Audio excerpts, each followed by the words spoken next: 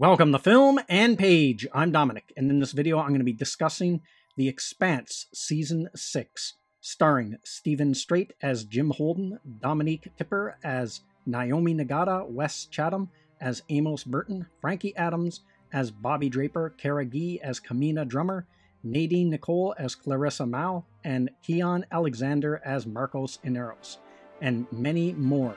Produced by Alcon Entertainment and Hive Mind. Based on the Expanse series of novels written by James S.A. Corey. So this was a season that I was looking forward to and not looking forward to because I wanted to see the story continue with Marcos and Eros and how they were going to wrap that up. At the same time, everyone knows this is the last season of the Expanse. They announced this was the last season and the show is getting canceled. And apparently the reason is it's too expensive to produce and Amazon doesn't want to flip the bill for it. Which I really don't understand. Amazon has some pretty deep pockets, so I don't know why they wouldn't. But so I'm kind of left with mixed feelings about this last season, to be honest, as compared to some of the other ones, because some of the other ones you always knew you were going to get the next installment of the story. So where this season picks off, so spoiler alert, I'm going to be talking some spoilers now if you haven't watched it. This is not going to be a spoiler-free review. So it starts off, Earth is in shambles. The Navy, Mars, the Earth and Mars fleets are kind of in shambles because Marcos is still lobbing stuff at the Earth. And he has all these rocks rigged to fly at the Earth. So in this way, they're always under the gun. They always got them distracted. They always they got those forces pinned. So then the Free Navy can cause all kinds of trouble out around the belt. So they take over Ceres, one of the major stations there and stuff like that. So that's basically this whole season, is they're trying to just finally pin down and stop the Free Navy. That's what the whole last season is about. And some of the things that I liked about this season, again, some of the ship battles are really good. I like some of the ship design, especially the design of the Pella. I really like the design of that ship. It's one of my favorite designs of the series. To be honest, is the Pella. I really like it. And some pretty good ship battles. That's one thing I really like about this series. And it's just one thing that, just as a science fiction fan, I love to watch on screen, is space battles between spaceships. It's always one of my favorite things to watch. And then it had some pretty solid characters. Like, again, Kamina Drummer was another really good character in this season. Or I like her. She's like this old battle-hardened space pirate. I like that. And then another character that I actually didn't mind, I actually really liked, was Philip Inaros. I thought he was a really good character, and you can really see he's very conflicted character. A lot, this internal battle going on. He's kind of got, he wants to be loyal to his dad, but then he's torn because he's still longs for his mother, and so he goes through a lot of stuff in the 6 episodes. And I think he has a pretty good character arc, and I think his character arc gets wrapped up pretty good. And then there's the character of Marcos Ineros. I really like the actor who portrays this character. I think he does a really good job of playing Marcos. And he comes off as this, like, con man. Like, he believes what he's doing is right, but at the same time, you kind of get the sense he's not really in it for the greater good of the belt. He's just in it for his own ego. And he's a narcissist, right to the bone. And he's a manipulator. And he only cares about himself. He doesn't care about the belt overall. And his actions really reflect that. And he's just he just wants power for himself, and he doesn't really care about anyone else. But he's such a slick talker that he has all about belt swayed, or large portions of the belt swayed to join his side, and to take control of the solar system for the good of the belt, and he would lead it under the Free Navy. So he did a really fantastic job of doing that. And then some of my favorite moments from these last 6 episodes, there were 2 that really stood out to me, actually. And it's the scene where Philip calls out his father's bullshit in front of the bridge crew. So I can't remember exactly which episode it is, but they come across the Rosinante, and so Marco and Neros can't help himself. They have to engage because he still has this hang up with Naomi, and he doesn't like it that Naomi's with Holden, and he can't control her anymore because he's like the controlling, crazy, narcissistic ex-boyfriend kind of guy too, and he can't stand it that he can't control Naomi anymore. So he veers off their overall plan, and they try to convince him otherwise. No, this is not really a good idea to go after him right now. We got bigger concerns, but no, he can't help himself. He goes after him. And so they actually end up taking some pretty heavy damage after they fight the Rosinante. And they almost get destroyed. Like, the Rosinante could have destroyed the Pella in this episode, but because James Holden knew that Naomi's son was on board, he couldn't bring himself to destroy it, so he actually deactivates the torpedo that was launched by Bobby. And just lies about it, and they just think it was a dud. So after, they leave, and then Marcos is all pissed off, and he's blaming everyone but himself, because this was his idea, but he's saying how incompetent everyone is, and blah, blah, blah. They couldn't destroy the Rosinante. And then Philip just confronts him. This is your fault. This is no one else's fault. You're the egotistical asshole that, can't help himself but go after his ex-girlfriend that he can't control anymore. And you're the one that, all this is your fault. And then, so anyway, they have this really confrontation, and it gets really awkward on the bridge. I just love that scene. That was a good one. Because finally someone just calls him out for what it is. There's that, and then the scene where Bobby goes berserk on that station that's at the center of the ring gates, that like alien space station that's planted with railguns. They're trying to take control of the railguns, but they've taken heavy damages. They're pinned down. They can't do anything about it. So Bobby just decides, okay, well, we've got to change plan of action here. And then she just goes full bore, and they're blasting her armor, and she's taking a lot of damage on her Martian armor.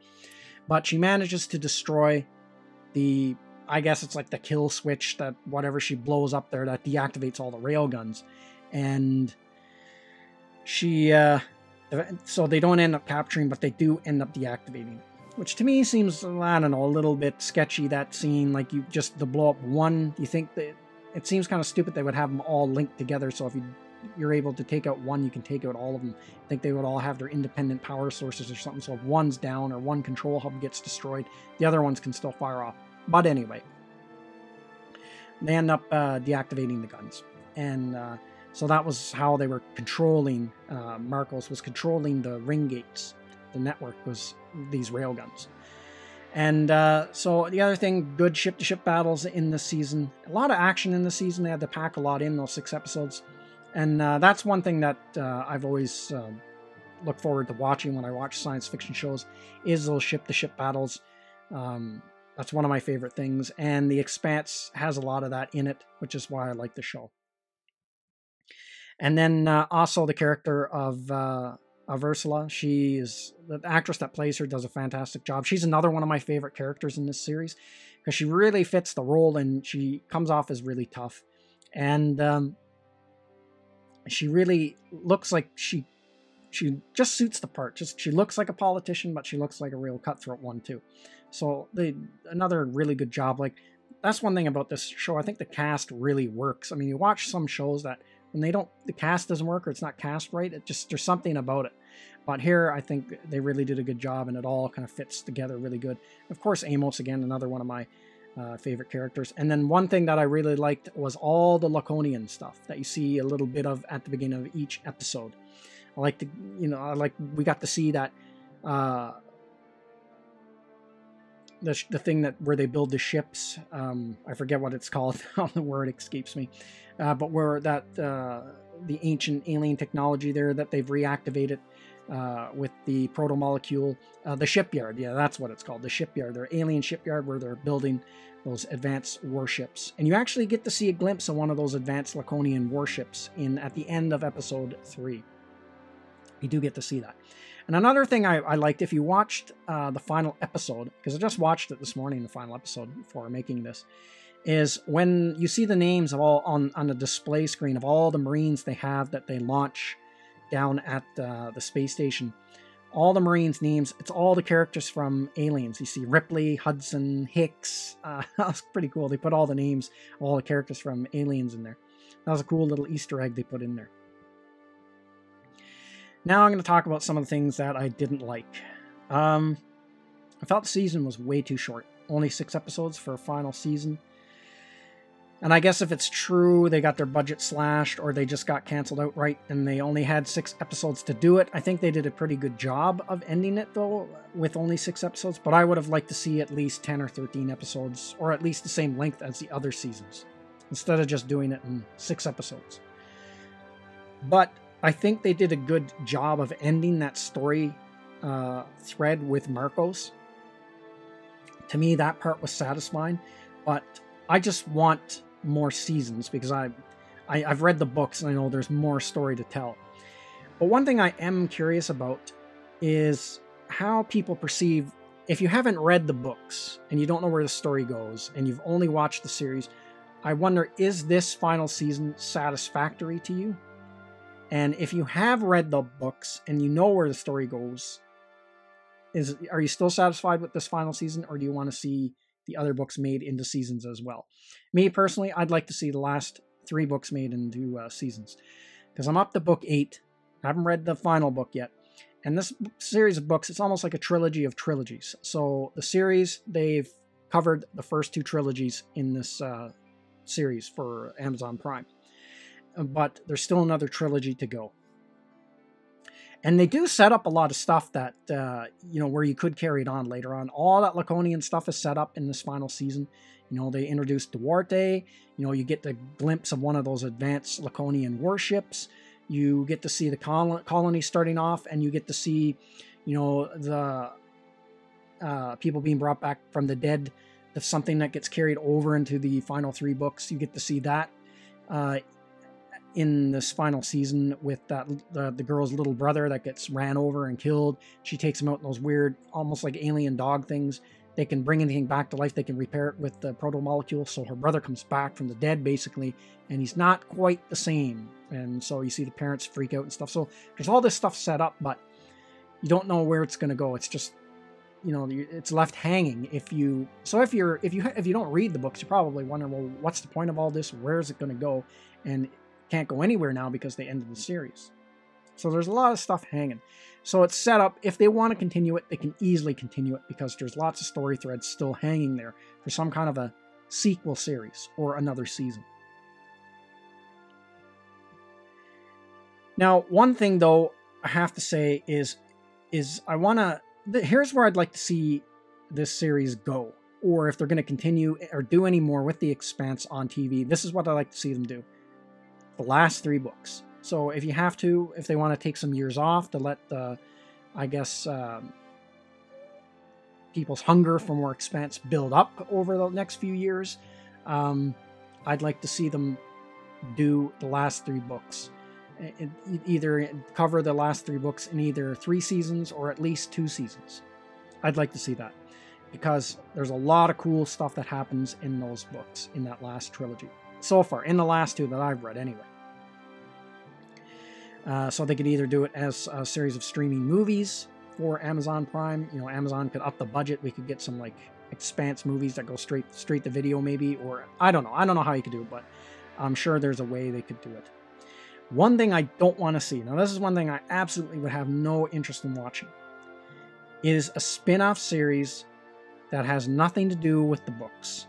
And it's all these new characters that just the TV writers came up with. Honestly, I have no interest in that. Any kind of a prequel or anything that takes place. Because in the books, when you have book 6 ends off with they defeat Marcos, and then when we join them up again in book 7, there's a 30-year jump in time. There's a 30-year gap. I really don't have any interest in seeing any kind of a series that takes place in that 30-year gap. That's some kind of a spin-off that follows a different crew, because I firmly believe the reason why this series is as popular as it is because of the books. The books are fantastic, so you have a really solid foundation in that source material for a really good science fiction series. I think if they just go out on their own and they don't follow the books, whatever they do, no one's going to like it. So if they're going to continue the series on television, do the last 3 books. And as for other things, well, obviously, they have to do board games and the role-playing game and stuff. And now they have a video game coming out where I think you play as Drummer as well. So there's other avenues they could go and do more comics and things like that, and graphic novels as well. But Anything TV related, yeah, just do the last 3 books. Don't do anything else. Because why would you? I don't understand why you would do that when you have the last 3 books to pull from. Seeing how that worked out for Game of Thrones when they didn't have any more source material. It didn't work out very good. So I would think it would be the same thing for this. But overall, I have to say, as a series overall, this has been probably one of the best science fiction shows I've watched in at least the last decade. This has been very good. As far, like, compared to other shows, like, it leaves Star Trek Discovery in the dust. As far as writing goes, for it being entertaining, there's no comparison in my mind. I know Discovery has its fans, but this show I think is way better. Way, way, way better. And way better than just about any other show that's on. It's better than any of the Star Wars stuff. It's better than The Foundation, I think. It's better than Lost in Space, which Lost in Space was a show I thought was canceled, but apparently it's back for another season. But yeah, very solid series, and I really, really love this show, and kind of sucks now it's over. The ride's over, but I hope we get some more in the future. So that's everything I got to say in this video. Let me know what you think in the comments section, and I will see you at the next one. I'd like to say thank you to all of my subscribers. I appreciate you all in helping this channel grow. If you're new to the channel, don't forget to like, share, and subscribe. Also, don't forget to hit the bell icon so you'll be notified when new videos are uploaded.